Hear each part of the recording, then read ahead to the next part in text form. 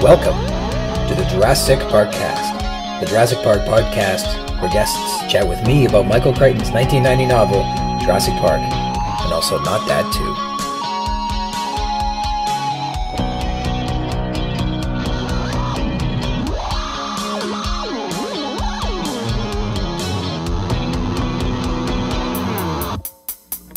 I'm Ryan Rogers, and also a big dumb Jurassic Park fan. Welcome to Episode 6, New York, recorded here on the first day of spring, March 21st, 2022.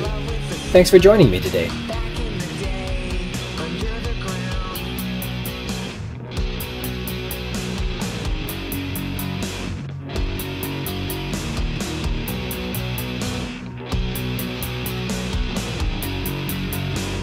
You're listening to Snale's Super Groovy, and the outro today is T-shirts. Thanks again to Snale and Christoph Oakes for the use of his music, and you can find his album on Spotify and Bandcamp.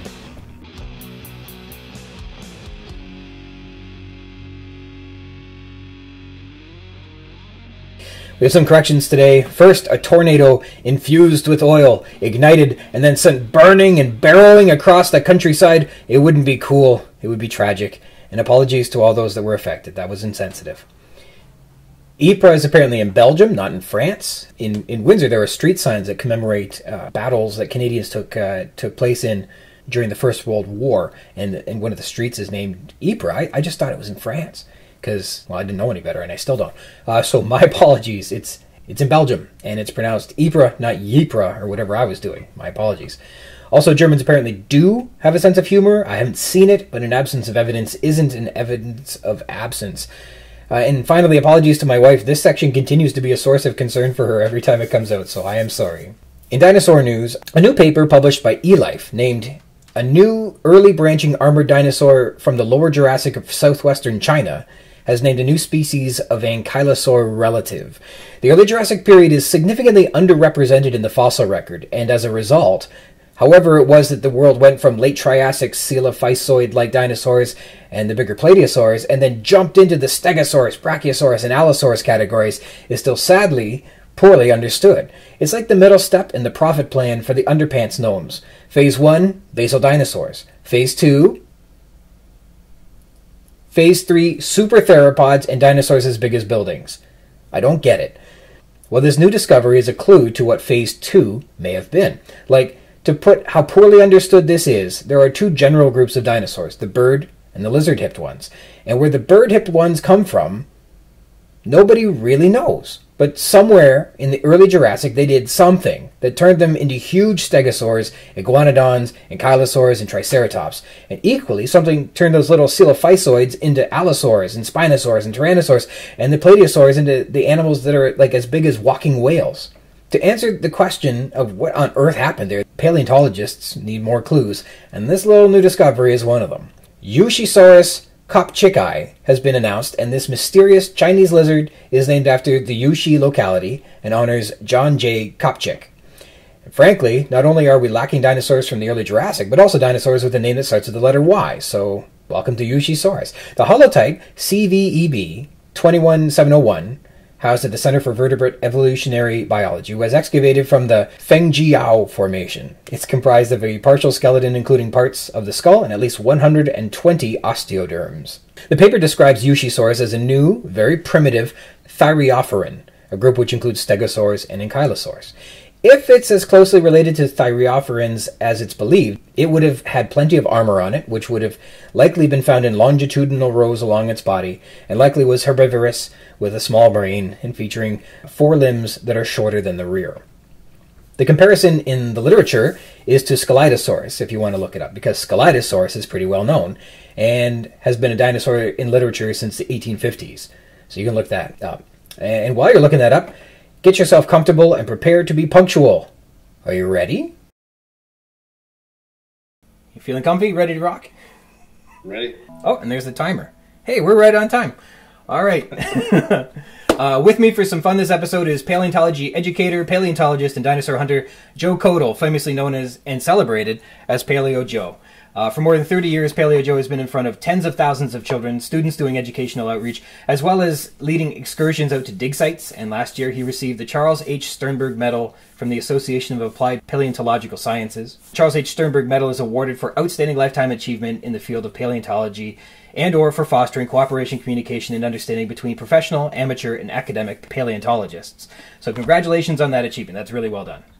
Thank you very much. Thank you. Now, we met on the set during the filming of Spaceballs. We were waiting in line for John Candy's autograph when Mel Brooks started roasting me, and Joe came to my defense. So thank you very much for helping me save face in front of John Absolutely. Candy, and for coming on the podcast to chat about Jurassic Park with me. You got it.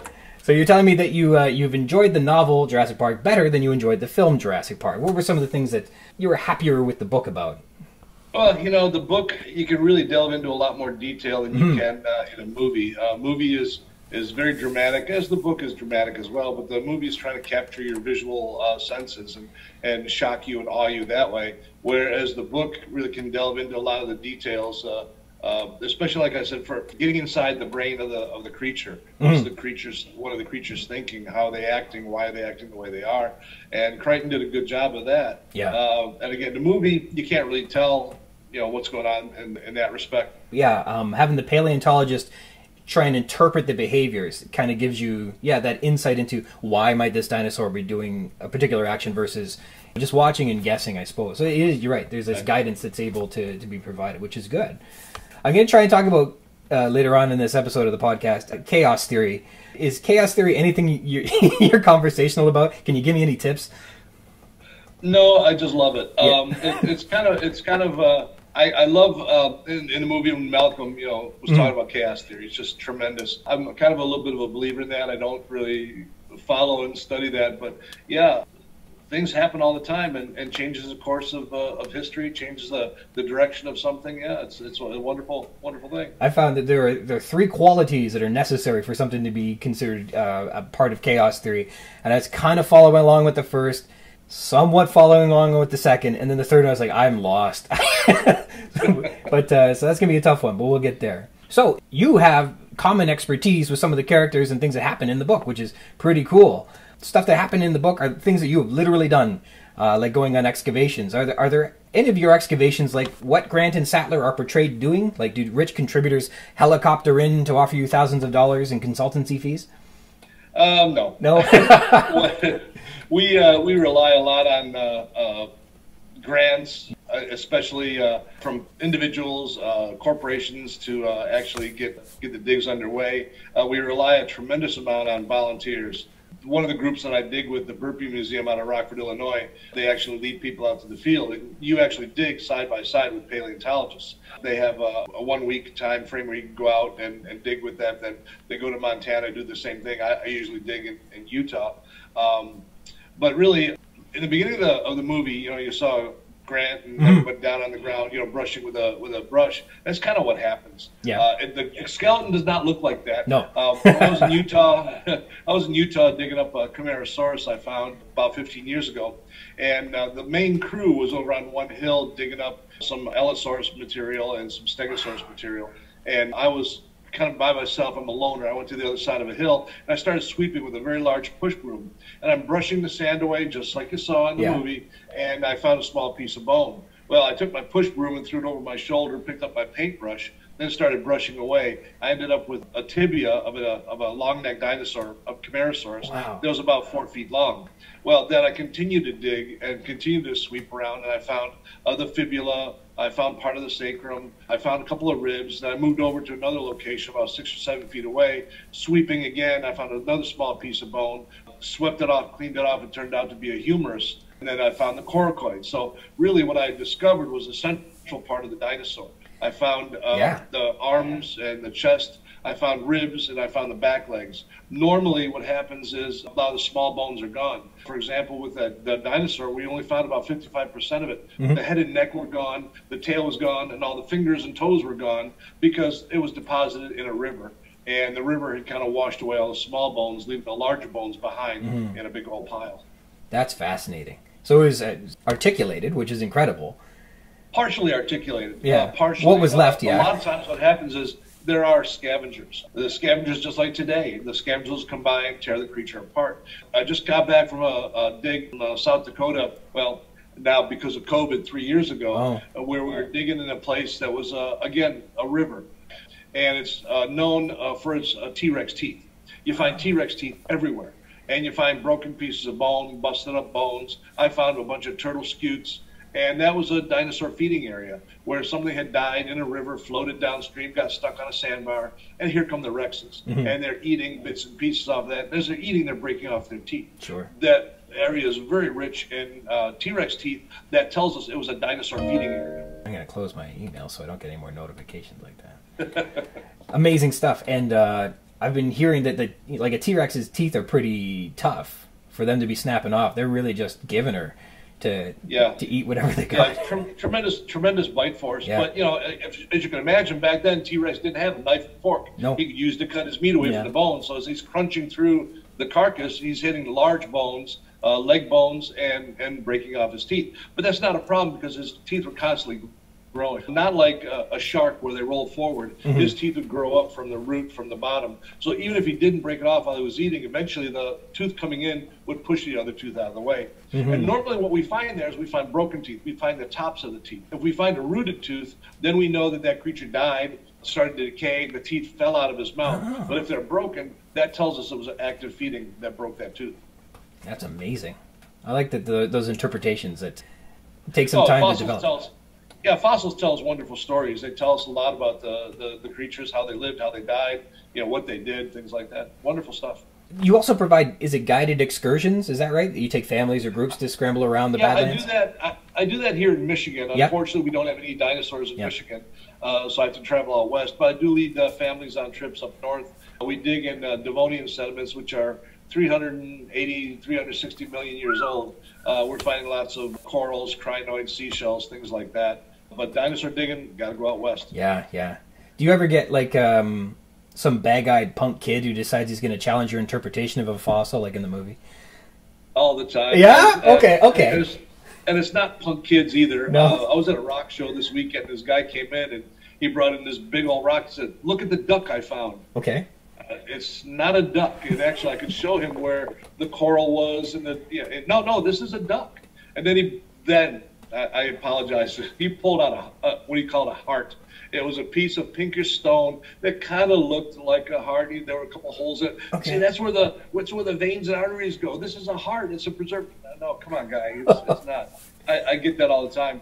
What's really great is when I do talk to kids, I can explain to them, you know, well, the fossilization process does this. Well, erosion and water wear does this. And the kids understand it. You get some adults, and that's what it is. I told you, that's a duck, and that's a duck. And they just don't listen. I've heard psychologically that when you believe something and somebody tries to argue against it, that makes you more entrenched. Like, it's very hard to convince somebody otherwise of something. There's been a lot of that over the last 2 years about the psychology of getting people, convincing people one way or the other. Absolutely. And the hard part is, you know, you try to be as kind as you can, but after they beat you for 5 minutes saying, "No, you're wrong," I say, I'm sorry, that's my opinion. Take it to any museum you like and get their opinion. Right. And that's how I finally have to end it off, because they just, that's what it is, and that's where they're going with it. Okay. Well, you've given this whole section of the movie so much more credibility than I ever would have given it, so that's amazing. To walk a mile in your shoes, I guess, right?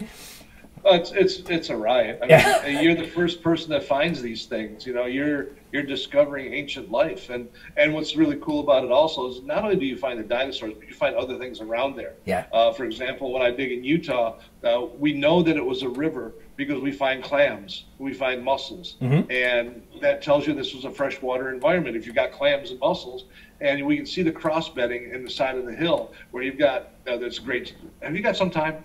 Yeah. This is really good. In the one area, we can see the river, because as the cliff eroded and fell away, we can actually see cross bedding. We can see layers of very fine sand where the river went very, very slowly and just deposited fine grains. Then you see little tiny pebbles. That's where the water picked up. Maybe there was a rainstorm, you know, upriver, and it brought down heavier pebbles. Maybe there was a deluge. The next layer's got huge, you know, cobbles and pebbles, and that was brought down by the river. Then you got fine fine-grained sand again. And this goes on. It's like a layer cake. And sandwiched in between that layer cake are where we find those bones. And some of the bones, again, if they're small, they get washed very far downstream, and the large ones kind of stay right there, accumulated in one great big spot. I think there's, let's call it a misunderstanding that because dinosaurs have been extinct for so long, and we don't have a tremendous amount of the entire picture available, that there is a lot of guesswork. But as you're describing, a lot of what is declared to people is like evidenced by stuff that people that is found. The stuff that people do have the gumption to say this is probably what happened are things that they have evidence to support, as opposed to the speculative nature of things. Like when I see pictures of you often see a picture of a stegosaurus kind of in that tripod position reaching up, and there was a paper that said that. It wasn't an artist guessing.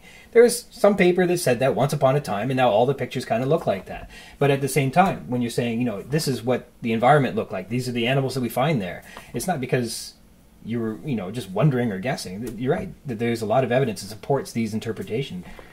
Exactly. It's just like we find dinosaur footprints all over the world, and where you find dinosaur footprints, you never see a tail drag mark. Dinosaurs never drag their tails. When I was growing up, you know, T-Rex walked around like Godzilla on 2 legs with his tail behind him. That's not true.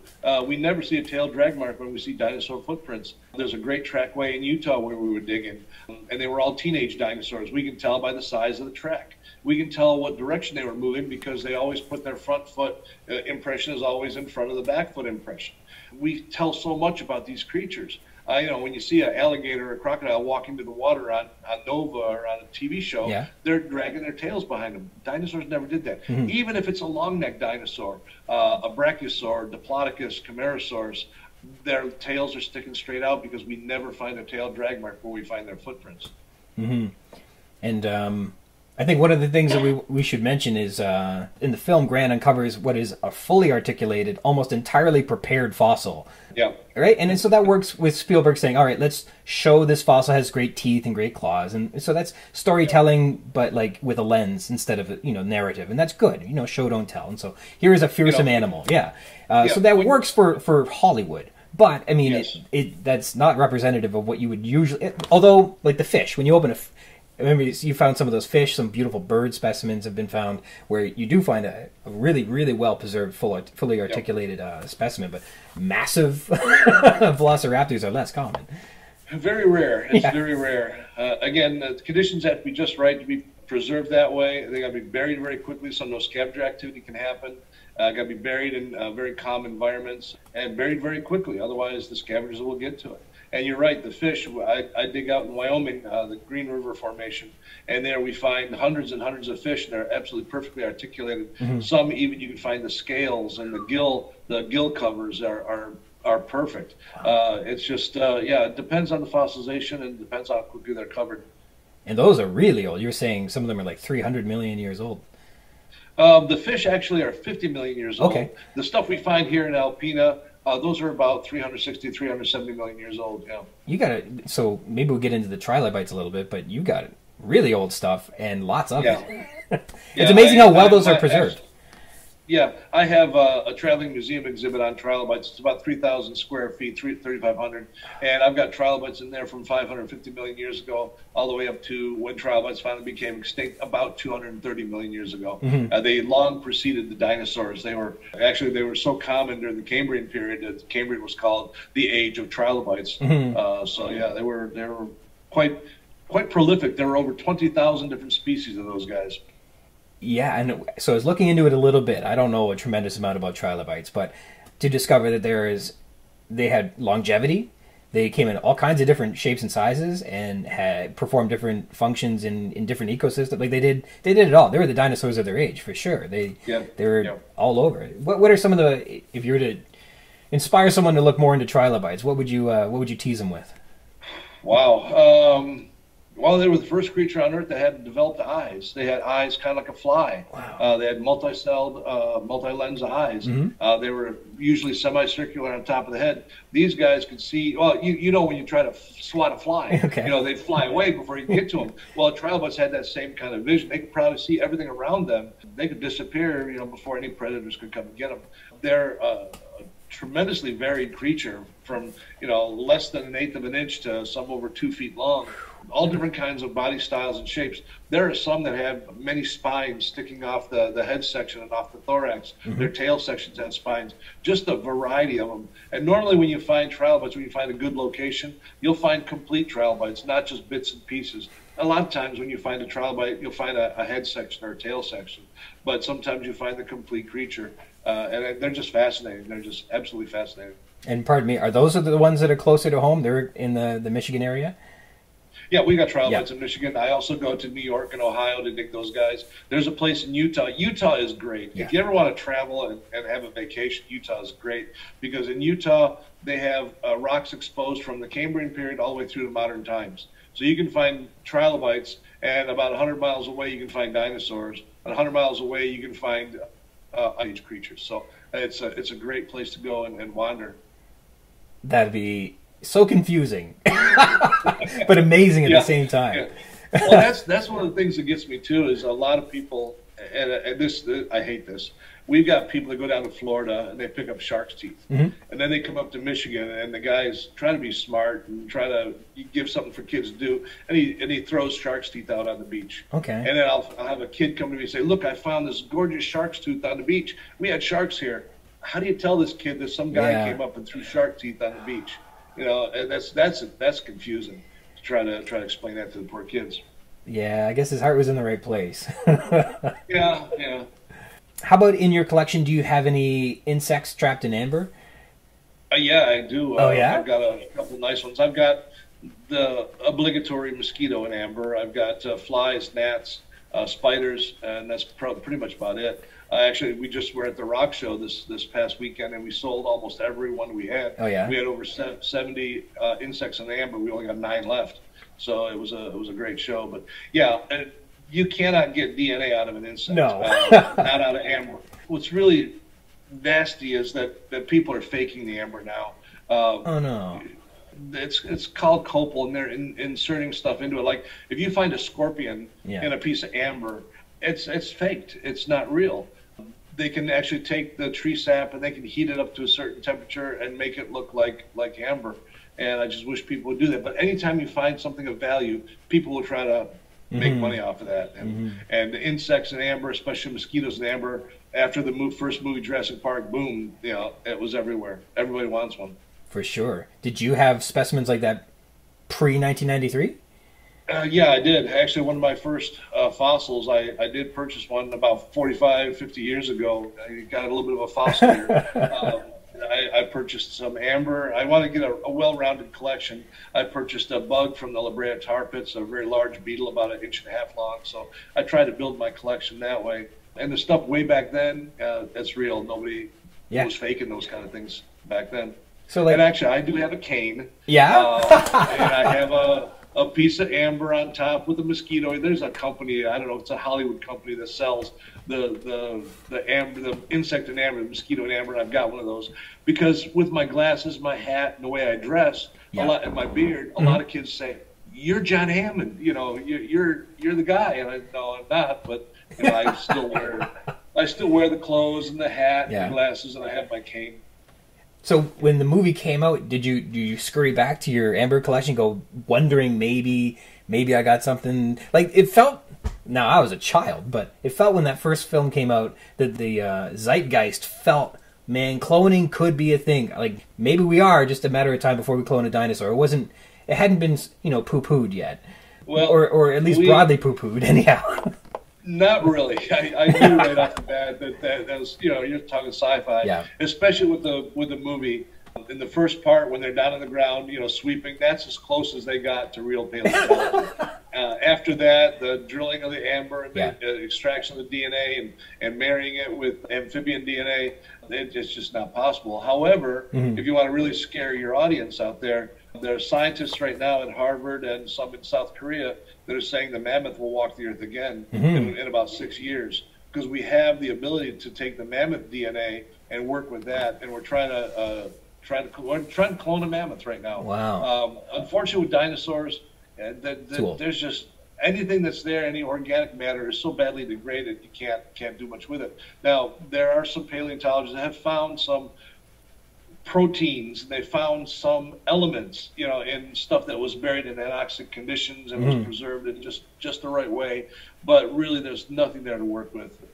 Dr. Horner, who's actually the one of the consultants for the movies, he's got a team that's working right now on that kind of stuff. But I just never can see it happen. Yeah, he is trying to, or I think he is. Was it reverse engineering a chicken? They're trying to reverse engineer. They take chicken eggs and they're working on it. Getting just tweaking the chromosomes to get it to retain its tail and get the long tail and get it to have some teeth and things like that. Yeah, that's interesting. Reverse engineering is a way to do it, but boy, it takes forever. Well, the trick with the mammoth is what we've learned is don't include frog DNA, and then it should be okay. That's right.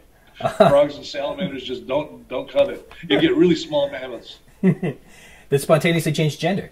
And I saw you mention during one of your videos that you've actually, during an excursion, one of your field trips, had an eagle, was it? That plopped down right beside you out in the field? I was actually digging with Bacher. Now, Bacher and Horner hate each other. Oh, no. Polar opposites of the scale. They seem like that, yes.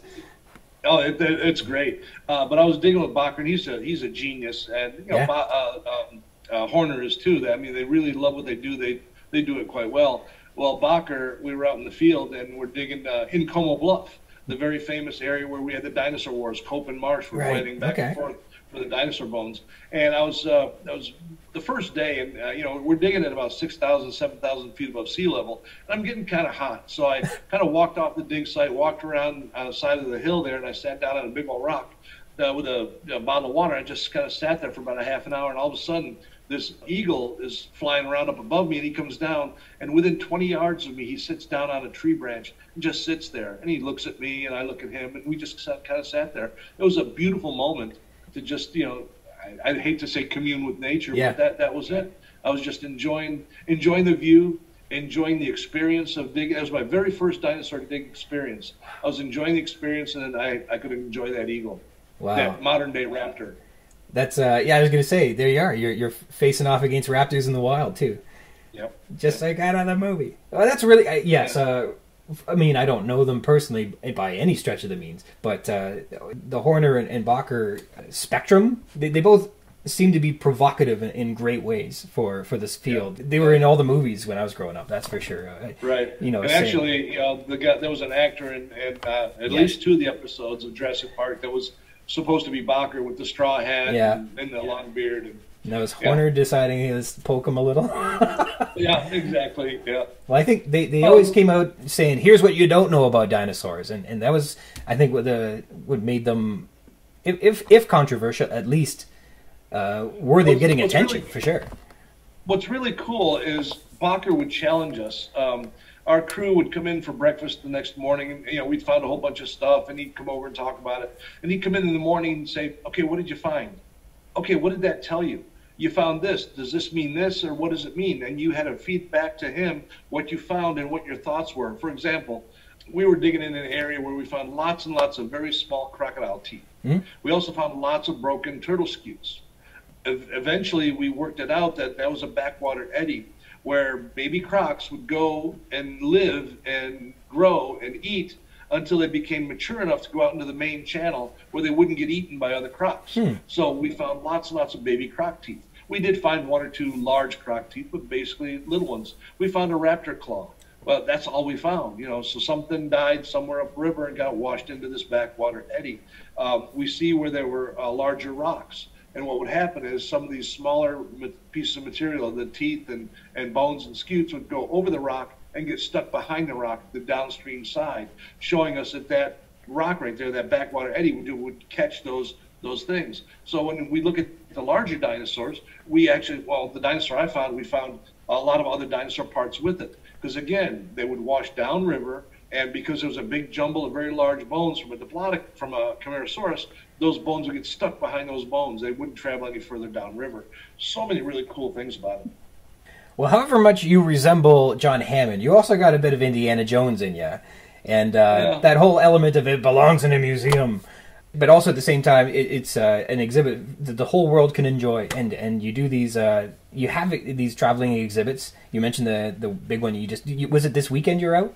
Oh, I was at a rock show this weekend. Rock show My this weekend. exhibit, yeah, one of the exhibits is actually opening in October in Midland, and another one is opening in January down in Jackson, Michigan. Amazing. Well, I collect this stuff, and I can't see putting it in my house, leaving it in the basement, where people can't see it. And I used to work as a museum director in a former life, and I hated wearing a suit and tie. I wanted to get back in the field. So I learned about museum exhibitry, and from that point, I started creating my own exhibits. And now those exhibits are touring the world, or touring the country, not the world yet, touring the country, so people can actually see these things. And I have a lot of people that argue, and this is another argument in paleontology. They don't want amateurs going out picking up stuff because then it's lost to science. Well, my point is I'm picking it up and I'm bringing it to the people that normally wouldn't see it. And there's a huge divide between the paleontologists that are pure, it belongs in a museum and nowhere else, and the ones that say, hey, dig it up because it'll be gone soon. Yeah. So I'm kind of the person that believes that get this out for the public to see. So they can experience stuff. So much stuff goes into a basement in a museum. The American Museum of Natural History, I went there doing research on a book, and I spoke with Dr. Mark Norell, and he took me into their bone storage. There are bones in jackets with the names of Barnum Brown and Cope, and all these paleontologists from the early 1800s. The bones are still in jackets. They haven't even been opened. We don't even know what's in there. Those could be brand new species of dinosaurs. We don't know. Yeah. But they haven't even been opened. So again, you put it in a museum, put it in a basement where nobody will ever see it, or do you take it out to the public so they can see and experience and enjoy the stuff? Yeah. I'm sorry, I'm talking too much. No, not at all. People don't tune in to listen to me, that's for sure. And to your point, you hear it often. Many of the new species which are named over the last 5 years or so are specimens which had been excavated 150, 60, 20 years ago that either have been finally looked at or looked at again and discovered to be distinct from the holotype and therefore given a new species or genus name. And so like that is not uncommon. That happens all the time, that a fossil, and you're saying there's ones that don't even get that close to being named. So right, there's the modern technology and tools that we have to study these things really do help us. We change the name sometimes. We call it one thing, and all of a sudden it's a different species, so we call it something else. Yeah. That happens quite often. And even when we find a new dinosaur, it takes easily 5 years before it even makes it out to the public knowledge. We have to study it, and there's so much goes into it, describe it, then put it out for peer review. There's a lot of things that happen before we actually tell the public that we found a new dinosaur. Oh, for sure. Yeah, imagine it takes... Like, you'll see when something was published, but it may not have been excavated or uncovered or even found in the field for, it could take years. They had the, I'm trying to think if it was Zool or Boreal Pelta that they said it took, many thousands of hours to get the specimens out of the rock, just in the preparatory lab. Yeah. A great example of that is the Camarasaurus out in Utah. We found his femur, and the femur is 6 feet long, but it's going down at a 45-degree angle into the sandstone. So it took us 4 years to get that one femur out of the ground because we had to dig around it enough that we could get underneath it, we could wrap it in a jacket, then roll it over. That's the process we use to actually get the bones out of the field. Sometimes we're able to get a whole pod, like in the movie you saw that one velociraptor. Probably we could have gotten that in a whole pod, one big group, and taken out. But again, we try to remove the bones one at a time to prevent damaging the other bones. We dig around it, we put it on a pedestal. We dig several inches below where we think the bone is. Then we undercut it just a little bit, and we put tinfoil on top. The tinfoil acts as a parting agent that helps us protect the bone, plus it also, when we remove the jacket, it removes much easier. Okay. And then we put I'll tell you what. What do you got there? See that? This is a vertebra from a hadrosaur right here. Okay. And what we've done is we put tinfoil over top, then we put the plaster jacket on it. We take strips of burlap, soak them in plaster, and then wrap the bone with it. Once that's done, we undercut it the rest of the way and roll it over, do the same thing on the other side, plaster jacket that, and then take it out and put it in the truck. That's how we remove those bones. So sometimes we take larger pods. Like, for example, when I found the tibia and the fibula and the sacrum, that all had to be removed in one giant pod because the bones are too close together to separate them out. that was removed in one great big pot. And that's where the helicopters come in. In some cases, Horner, his teams would fly out because they're so remote. They get this pod of bones, they'd hook it up and fly it out with a helicopter. We were lucky we got a flatbed trailer in there. It was out in the middle of the desert, but we still could move a flatbed out, and we took the pod and laid it on a flatbed and hauled it out that way. Oh, that's such an adventure. Oh, it's a riot. It's a riot. You do quite a bit of the preparation for some of the fossils yourself. Preparation, yes. That's incredible. So, they must range in different times how much commitment they are to unveil. But how close and personal do you get to a specimen when you're going over them? It's tremendous. Yeah. What we do is a lot of times we have different air jackhammers, air scribes, depending on the matrix around it. Quick example, in Utah, the matrix is a very hard sandstone matrix. So we have a tool we call it ME9100, and that's a jackhammer, uses compressed air. In South Dakota, when I was there a couple of years ago, it's a very sandy soil. You use a pick or an ice pick or a screwdriver even to break away some of the matrix, and the bones come out, and they're pretty much complete. You still have to jacket them, but they're not as hard to get out of the ground. When you finally bring them back to the lab, you cut the jacket, you take the top off of it, use a bone saw, just like a doctor uses to cut, the jacket off, and you remove the jacket, and then you start prepping it. Again, if it's hard rock, use a very small mini jackhammer. Then you can also use a micro aerabrator. We use that when we do more of the invertebrates like the trilobites. The aerabrator is just a mini sandblaster. Again, it runs off of compressed air, and it blows the dolomite powder, aluminum powder, whatever powder you happen to be using, sodium bicarbonate, blows it at a very high pressure, and that actually kind of sandblasts the matrix away from the fossil. So that's really quite unique. And then sometimes I have to fix them, glue them back together. We have our own glues that we use. It's kind of like crazy glue. It's we take plastic beads, and actually Black Hills Institute, the Larsons have some of that. We take the plastic beads and melt them in acetone, and we get this beautiful liquid. Once we get the liquid to the consistency we want, we spread it on the bone. The acetone evaporates very quickly, and it leaves the plastics behind, thereby stabilizing the bone so it won't break anymore. I've had bones that break open, and you can look inside. You can't see any bone marrow because there isn't any marrow, but you can see where the marrow was. You can see the different layers of the bone. You just glue it back together. I think in the book, in the trailer that they have on location at the dig site, they have a bunch of chemical baths that they had specimens in. But it doesn't sound like you guys do that too much. No, we do use chemical from time to time, but I don't like using chemicals because if you don't get all the acids off, they'll continue to deteriorate the bone and the material, and it'll be gone. So I don't like to use chemicals. We do use them, Interesting. So you mentioned that it's there's a pro and a con to waiting for one of the museums to come and academically retrieve a fossil. At the same time, there's a harm when you've got an amateur that is grabbing a fossil, and then there's the wonderful coincidence when somebody who knows what they're doing gets the fossil. Have any of the materials that you've been able to work on been used in a publication at all? No, but I have found a fish plate up in Alpena that I took it to one of the leading experts in Devonian fish, and he looked at it and said, I've never seen anything like this. So from that, I started doing research. I'm researching right now, going to museums across the country, researching every publication I can, and I'm going to be writing a paper about it. Hopefully it's a new species. If it is, great. If not, well, at least I gave it a shot. But no, I haven't done any published any professional papers yet, but that would be my first. So when you go to name a new species, what goes through your head? How are you gonna decide? Is it gonna be Latin? Is it gonna be Greek? What are you going to do? Well, the Linnaean Society takes care of a lot of that for us. Okay. Carl Linnaeus came up with binomial nomenclature, the way of naming everything on Earth: a mouse, a worm, a bird, a butterfly, even plants. So basically, the genus of the thing that I found is probably Protitonictus. That's the genus name of this fish. And then the species name, a lot of times they let the person who discovers it name it. I don't know if we're going to go with Khodl, is for my last name. Right. Or my daughter, when she was little, she had a little plastic dinosaur she called Elvis. That might end up being Protitonictus Elvis. Oh, wow.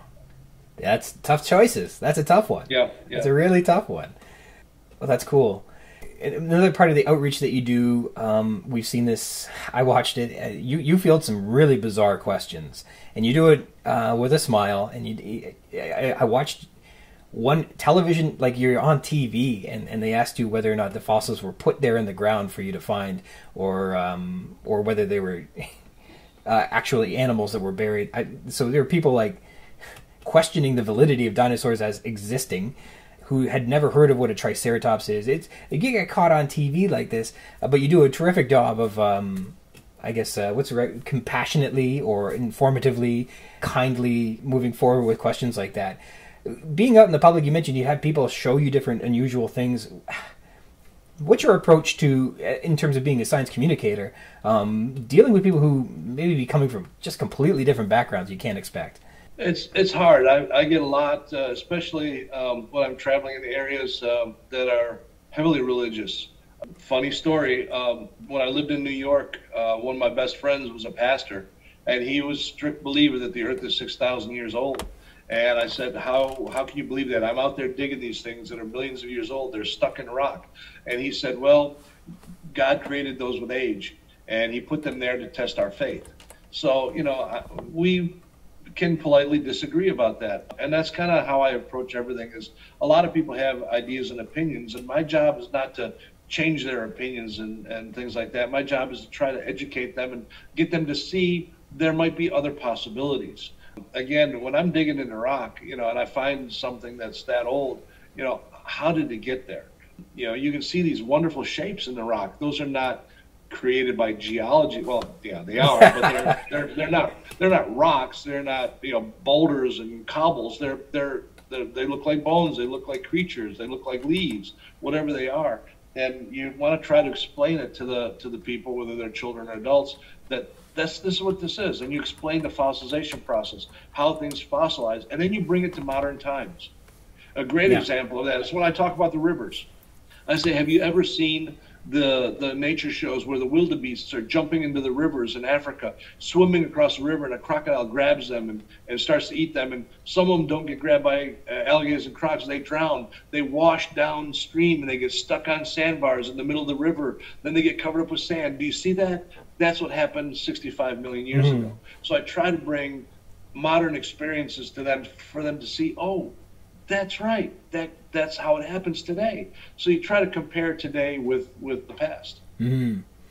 Absolutely. So do you keep like a running tally of all the neat stuff that you've found out there, even if you didn't get to keep it? Like maybe Bacher had precedence, and so he got to keep it. But what sort of thing? Like, do you have a running tally of all the interesting stuff that you found?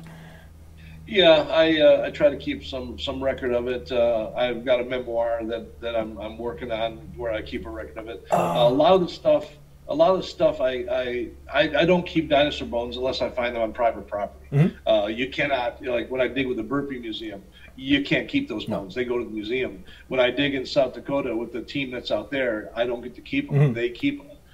So basically, the only time you get to keep dinosaur bones is if you find them on private property with the permission of the landowner, mm-hmm. All that stuff, all the legal stuff.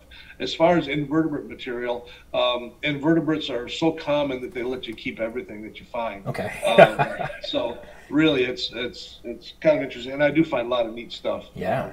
And again, using that museum exhibit idea, I've got four museum exhibits. One is called Fossils of the Michigan Basin, where I put together a combination of everything I found over the last 35 years into an exhibit that explains that Michigan at one time was underwater, back there in the Devonian period. And it shows them graphically. I've got charts and maps and graphs and pictures to show them that. Then I've got my dinosaur prep lab where I actually have bones that I take to a museum. And I'll set up a prep lab there, and I'll do prep of the bones to show the public what we do. Now, a lot of museums you go to, they have that, but the guys are behind glass. You can't talk to them. Now, some museums have gotten better. They do have the prep people talking to the public, but I'll sit there and I'll talk to the public, explain what I'm doing, how I make my glues. And then I've got another exhibit, my trilobite exhibit, the big one, 3,500 square feet. And that one has been traveling since 2005. So that's where I kind of keep a record of what I've discovered. The neat things I've found is in those traveling exhibits. So I'm kind of out of questions. Was there anything that you really wanted to talk about? We haven't talked about Jurassic Park much. No, really. These are all related to Jurassic Park. Well, kind of a little bit. We keep trying to bring it back to it. I think those movies are fantastic. Yeah. They are fanciful. They are educational to some point. They are entertaining by far. They're entertaining. And it gives people an idea. Now, since Jurassic Park came out, what happened to the paleontology world? Everybody is interested in dinosaurs. Yeah. Now, we've always kind of been interested in dinosaurs, but ever since Jurassic Park, it has just exploded. Yeah. Everybody wants to know more about it. So it's a great thing that that movie is out. A lot of the stuff is just not going to happen. You know, we don't have, Blue running around, doing humans bidding and chasing people down. But, it's one of those things that it's a great thing that we're educating the public, at least in some fashion, to make them question, make them challenge, make them think about what was going on. They make an interesting dinosaur touchstone, that there's a common experience and that you can segue from in a meaningful way. So that's a really good point. Have you found there's a big difference between the dinosaur surge in the 90s versus the dinosaur surge that came when Jurassic World returned? What I've seen is it's been more fantasy as the movies progressed, and it's really confusing kids a lot. They're not really showing. Now this is a tough one too, because Velociraptor actually is not as big as it was in the movies. The Velociraptor is only about the size of a German Shepherd. How tall they are? They're maybe 5 or 6 feet long with their tail and their head sticking out, but they're only about as tall as a German Shepherd. You think about that, and we also have been trying to. I haven't been doing it, but paleontologists have been talking to the guys, producers. Give the Velociraptor feathers. Velociraptor had feathers.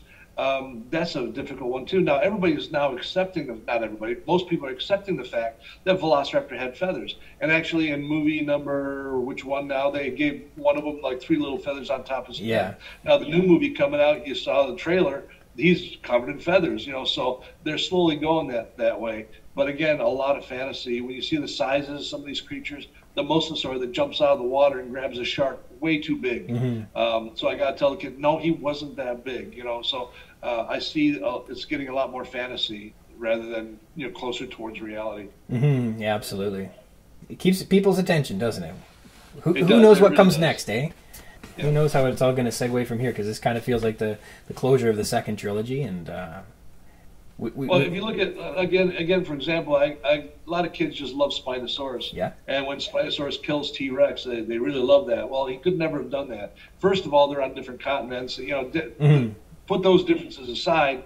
The Spinosaurus jaw was not strong enough to grab the back of the T-Rex and break his neck. The Spinosaurus jaw is more of a fish-eating jaw. It's very thin. It's very fragile. To be able to put down that kind of bite force to break the neck of T-Rex, it wouldn't happen. So again, you try to explain that to people, and they get it. They get it eventually. The Spinosaur didn't even use bite force. He used his hands, and he did like that Schwarzenegger Navy SEAL training bit on his neck to like get him. And So he got training in there somewhere.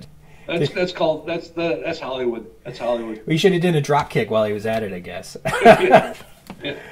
Well, this has been such a terrific interview with Paleo Joe. If you want to learn more about Paleo Joe, visit paleojoe.com. That's right? Yeah, paleojoe.com is my website. I've got a lot of great things there. I've got teacher resources. I have coloring pages. I've got stories. I've got some of my adventures are there. My YouTube channel shows a lot of different things. I do show how to prep certain fossils. I talk about some of my, local Michigan adventures. There's a fossil of the week on there. Also at the far end of the tab on top, I do have a store. I do sell fossils, mostly all invertebrates. I don't sell much vertebrate material because you can't get it, you can't sell it. But I do have a lot of fossils on that site if you want to buy some.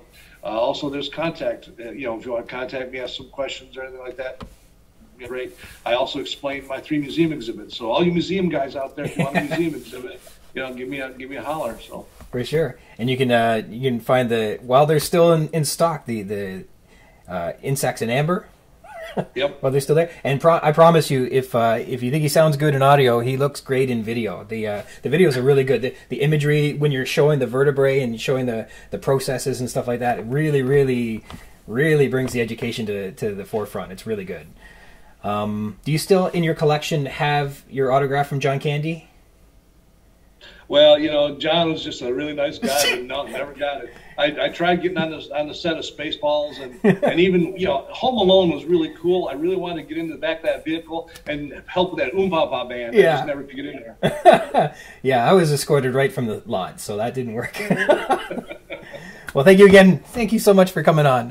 What a big thrill this is. Well, thank you so much. I really appreciate it. Take care. Big thanks to Paleo Joe for coming on the show. That's incredible. Let's get into our chapter for today, New York, spanning from pages 23 to 26.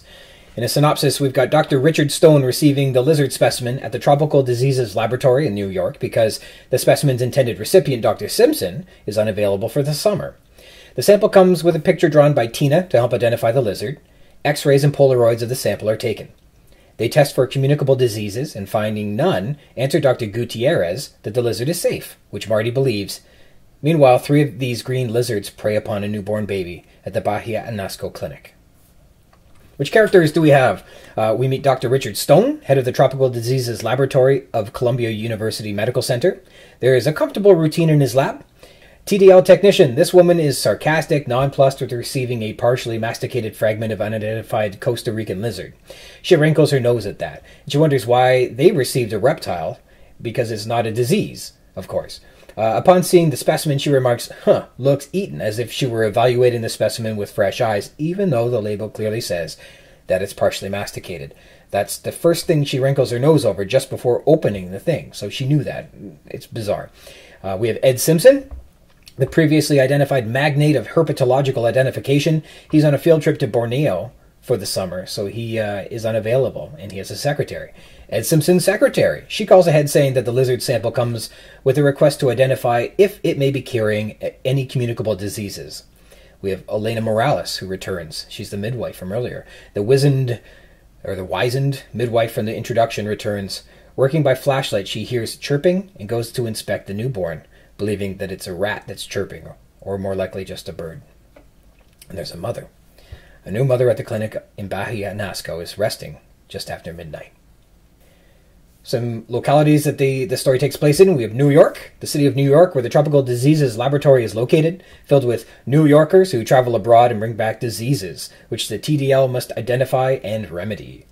The TDL, the Tropical Diseases Laboratory, run by the Columbia Medical Center, based in New York City. In the early 20th century, when the laboratory occupied the entire 4th floor of the Biomedical Research Building, crews of technicians worked to eliminate the scourges of yellow fever, malaria, and cholera. But medical successes and research laboratories in Nairobi and Sao Paulo have left the TDL a much less important place than it once was, says on page 23. A fraction of its former size, only 2 full-time technicians remain, and they are primarily concerned with diagnosing illnesses of New Yorkers who have traveled abroad. There is a comfortable routine in the lab. Protocols include using air handlers, plastic gloves, and face masks when handling unidentified specimens, as outlined on page 24. They've recently identified specimens containing the Venezuelan equine fever, Japanese bee encephalitis, Cayenne Sur forest virus, Langat virus, and Mayaro. I cannot tell you if I pronounced any of that correctly. We have the Columbia University Medical Center, which is based in New York City. There's Nairobi, where medical successes are located, and they've drawn business away from the TDL, and the capital is in Kenya. Sao Paulo, medical successes located here have drawn business away from the TDL, and this is a huge city in Brazil. Ed Simpson's lab, the partially masticated fragment of unidentified Costa Rican lizard was sent from this lab to the TDL, so it would have gone from one place in New York City to the next. Borneo, where Dr. Simpson is working for the summer, is named, and Bahia Anasco, where the rain continues to hammer down onto the clinic, and the power is out. What plot points do we move past in this section here? Tina's drawing of the lizard goes to New York. I think that was a Sesame Street special, wasn't it? Tina's drawing goes to New York, and an X-ray is taken of the specimen, and the green lizards prey upon a baby in a bassinet at the Bahia Anasco Clinic. We have some stylistic techniques to review. More metaphors. The biological specimen container is, quote, plastered with stickers and warnings in 4 languages, which does a good job suggesting how it is covered all over with stickers. There's some more similes. The green lizards crouched like gargoyles. This is terrific because gargoyles are commonly portrayed baring their teeth and likely they're grasping for something before them, and of course, they're meant to portray hideous demons. What an apt description of this horrible moment when a newborn baby has fallen prey to a pack of lizards. And then following right after that, leaving only bloody three-toed tracks like birds. Here, as if we needed to have it spelled out any clearer, Crichton employs a final simile saying that it leaves tracks like birds to reinforce that, yes, these are the same lizards as the one that bit Tina, and were described by Tina. And now there's a pack of them, and they are killing. We have literary techniques. We have pacing kind of like a boomerang. The narrative in this chapter is like a boomerang. We start in Costa Rica, where the lizard sample is, couriered to New York.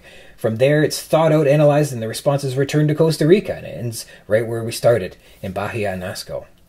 Dialogue. Crichton uses dialogue in the first page to provide some exposition of why the intended specialist is unable to deal with the request. So it's show, don't tell, with dialogue instead of just the narrator saying it. And Stone and the technician show some professional courtesy by agreeing with observations. So we get a bit of a taste of the rapport between them in the lab. Crichton, however, is getting a bit redundant. When they open a clearly labeled specimen that says that it's partially masticated, it's entirely redundant for the specialist to look at the specimen right after and agree, yes, it looks eaten, and then talk about it looking eaten. It's just redundant, and it sticks out, and it bugged me.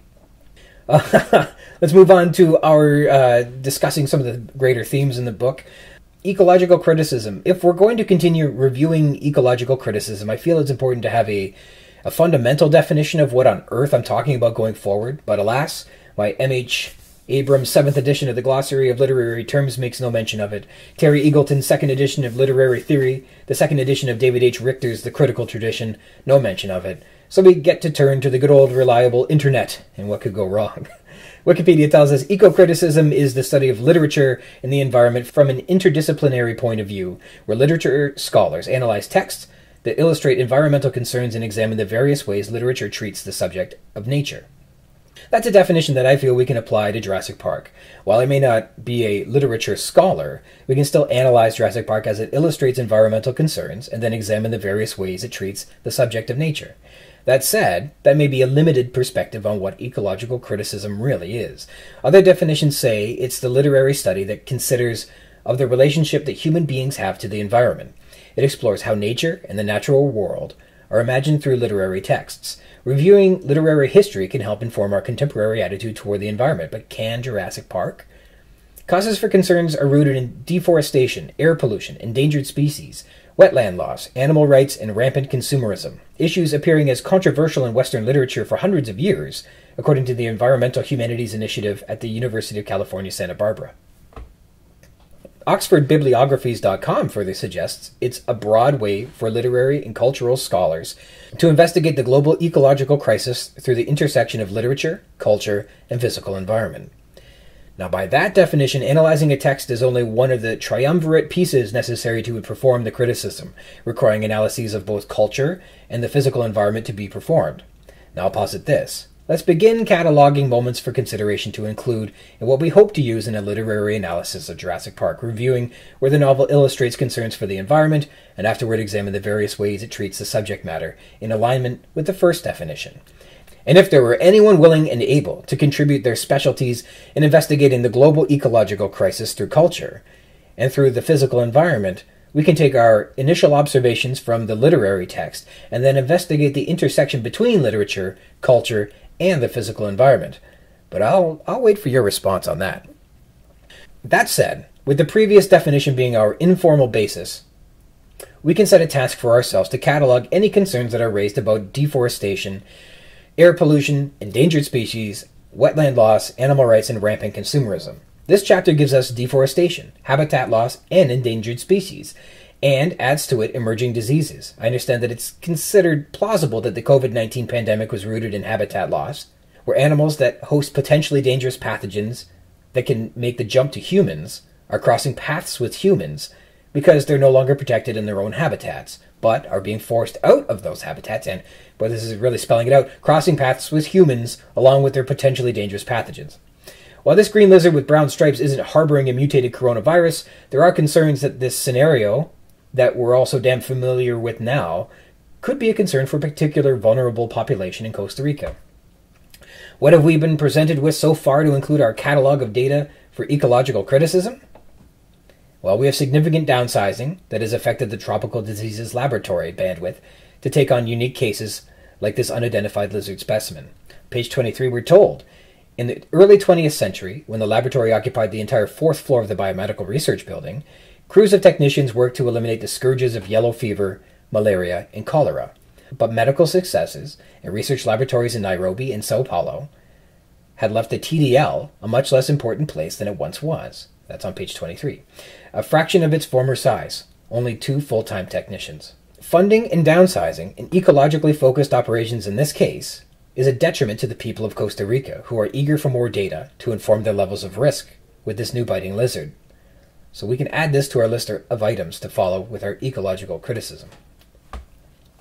Due diligence. The lizard sample from the earlier chapter has made it to New York, was received at Dr. Stone's laboratory, and has since been referred to the TDL in Stone's absence.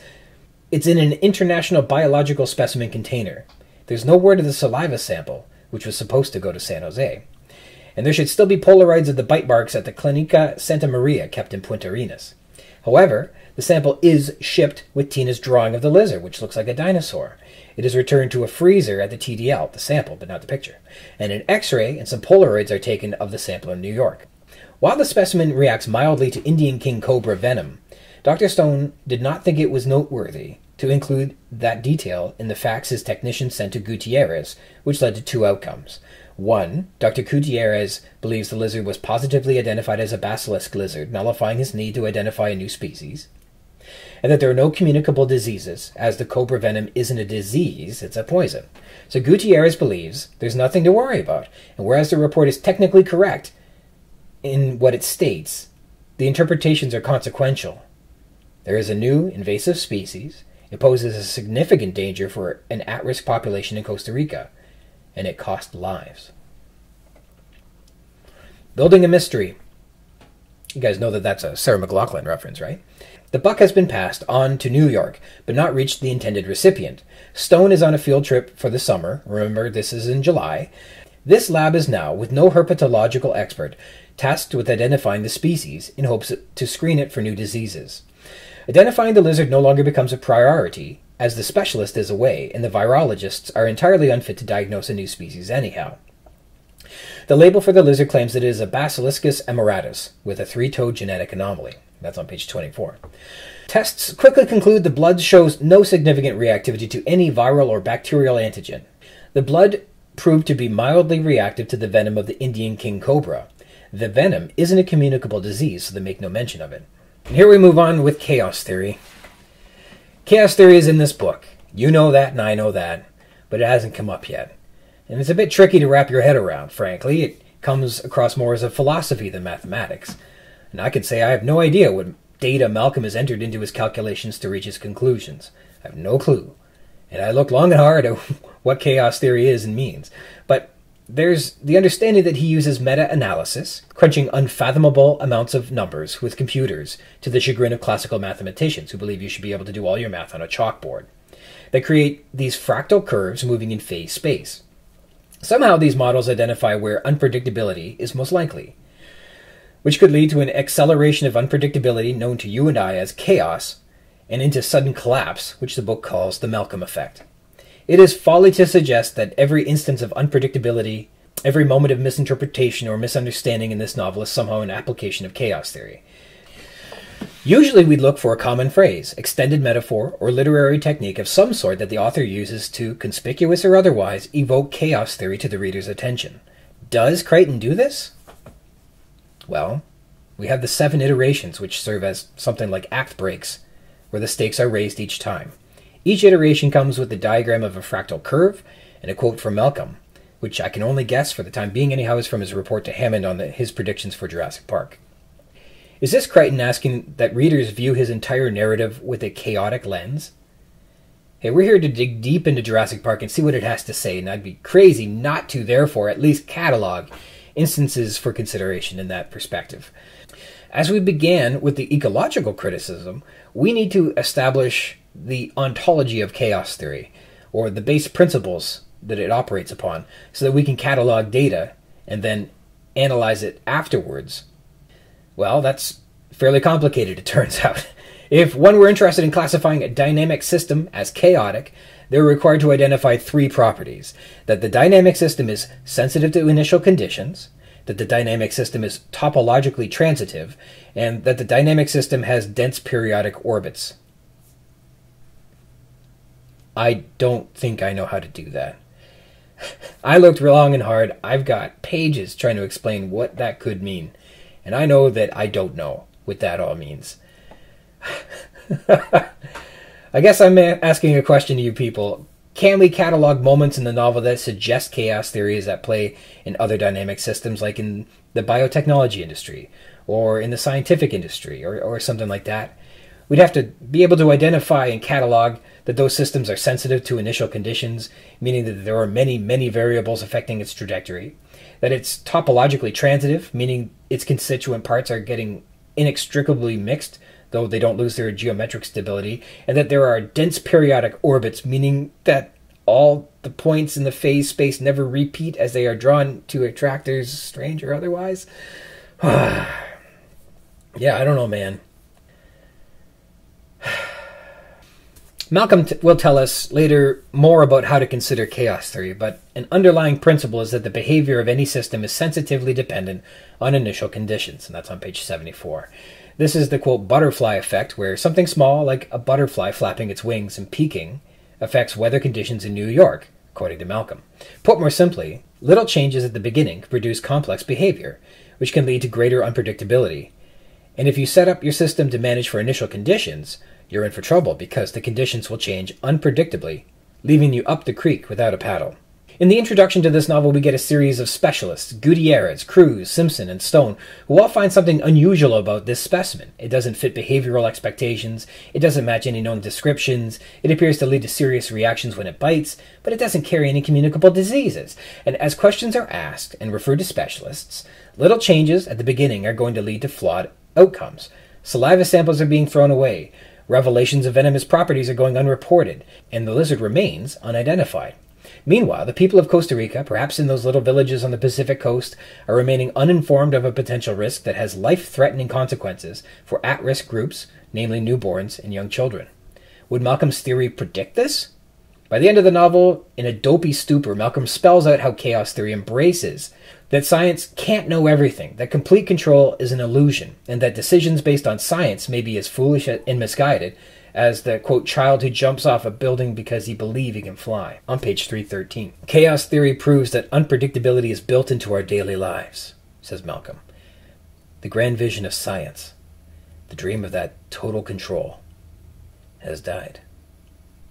This tableau surrounding the misadventures of the Compy fragment shows the unpredictable, chaotic, yet mundane happenings that are either incorrect, uninformed, or worse, technically correct, but answering the wrong question. But through the belief that science offers total control, decisions are made and understood to be correct. The lizard remains unidentified. Its risks to the public remain unknown, and the consequences of that include, quote, very large consequences for human life, says Malcolm on page 158. And not to get on a soapbox or philosophize outside my expertise, but life is the most precious thing in the world. Here the unpredictable happened, affecting the outcome.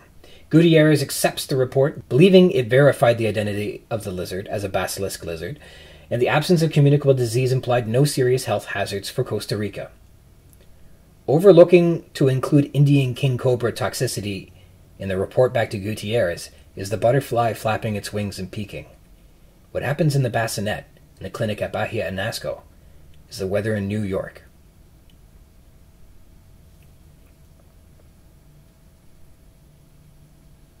How do we tie this into earlier pages? We have superstitious Costa Ricans. Elena Morales hears chirping when she reaches for the handle to the nursery and relaxes because she thinks she's hearing a bird, which is said to be good luck on page 26. Quote, Costa Ricans said that when a bird came to visit a newborn child, it brought good luck. Here's another example where Costa Ricans, in general, have a superstition, in this case, a good omen. I believe any mischaracterization of the Costa Ricans as, quote, not especially superstitious in the prologue, the bite of the raptor, can be entirely chalked up to a misperception by the point of view character, the stranger in a strange land, Dr. Roberta Carter. The author tells us specifically that Costa Ricans do in fact believe in, quote, good luck, and therefore, obviously, the inverse bad luck. All the behavior from Elena Morales and Manuel Aragon therefore fall in line with them having a series of common cultural superstitions. So I think that's settled. A horror story. That said, the superstition line removes some of the horror from the prologue, which is why I believe Crichton employed it in the first place. Here are some entirely rational people acting irrationally because of this horrifying experience. And that connects to the end of this chapter, where you're expecting something nice, some good luck, because of the reassuring sound of a bird chirping, but instead, you get horror writ large. Just the sight of the newborn's face informs Elena that the baby is surely dead. The animals scurry, leaving behind their horrible calling card. 3-toed footprints, just like birds. Some of that dread, some of that horror, Crichton does an extraordinary job with here. Well, moving on. So thank you very much to my special guest today, Paleo Joe. He was incredible, giving all kinds of insights about his career and the work that he does, giving us a better relationship to what was actually going on in the text in Jurassic Park. That's pretty cool. I want to sign off today thanking you for joining me. If you want to read along in the book, add some thoughts to what we've been discussing on the show, or be a guest on the show, and chat with me about anything that you like about Jurassic Park, you can do that by connecting with me. I'm at ryansrogers@gmail.com. If you'd like to be a guest, drop me a line and we can try and set something up. We can rehash, tear down, gush over, and chit-chat about any part of the book, or also not the book, all you'd like. Jurassic Park-Cast is part of the Spring Chicken's banner of amateur intellectual properties, including the Spring Chicken Funny Pages, Tomb of the Undead graphic novel, the Second Lapse graphic novelettes, the Infantry, and the worst of them all, the King Street Capers. You can find links to all that baggage in the show notes or by visiting the schickens.blogspot.com or finding us on Facebook at facebook.com/springchickencapers, or me, I'm on Twitter at RogersRyan22. Thank you dearly for tuning in to the Jurassic Park-Cast, the Jurassic Park podcast, where we talk about the novel Jurassic Park, and also Not That Too. Until next time.